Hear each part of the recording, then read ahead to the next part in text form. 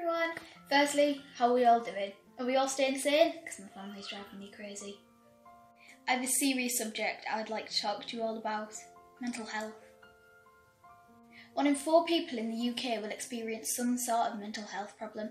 There are so many different types of mental health problems, with depression, phobias, obsessive compulsive disorder, OCD, panic disorder, post-traumatic stress disorder, PTSD, or anxiety, just to name a few. There are so many people who have had suicidal thoughts, attempted suicide, and or self-harmed. As a young person, many people think that our lives are easy. A child has nothing to worry about, no pressure, don't have negative thoughts and feelings, etc. But we do. Here are some scary facts for you. 1 in 8 children have a diagnosable mental health disorder. 1 in 6 young people aged 16 to 24 has symptoms of a common mental health disorder such as depression or an anxiety disorder. Half of all mental health problems manifest by the age of 14, with 75% by the age 24. In 2017, suicide was the most common cause of death for both boys and girls aged between 5 and 19. Nearly half of 17 to 19-year-olds with a diagnosable mental health disorder has self-harmed or attempted suicide at some point. Young people need more support. The average waiting time for children in 2017 to 2018 was 5 weeks to receive an initial assessment and 9 weeks to receive treatment. Less than 1 in 3 children and young people with a diagnosable mental health condition get access to NHS care and treatment.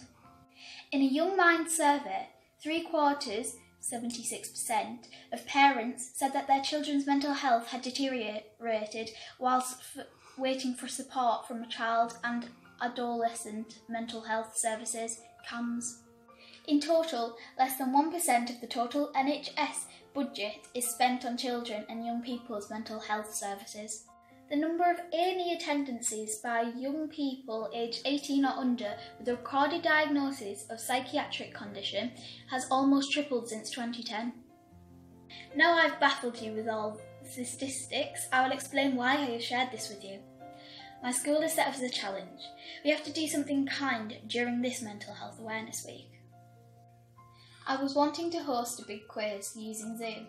I'm thinking we have something like 30 to 40 questions in a variety of subjects, so for example history, music, sports, movies, and all I'm asking is that you please donate £1 to join the quiz. Young Minds is the UK's leading charity championing the well-being and mental health of young people.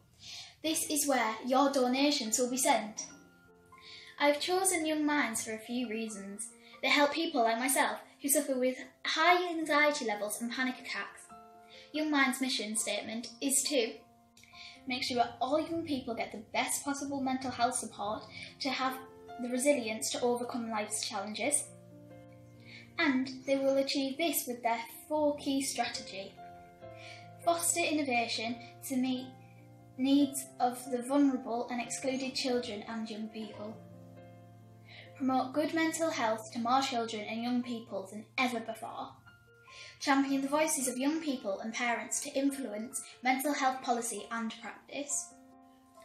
Inspire excellence to achieve transformed, integrated services. So your donations really make a difference. A donation of £5 will help a young person start their mental health experiences, which will reach thousands more young people to give them hope.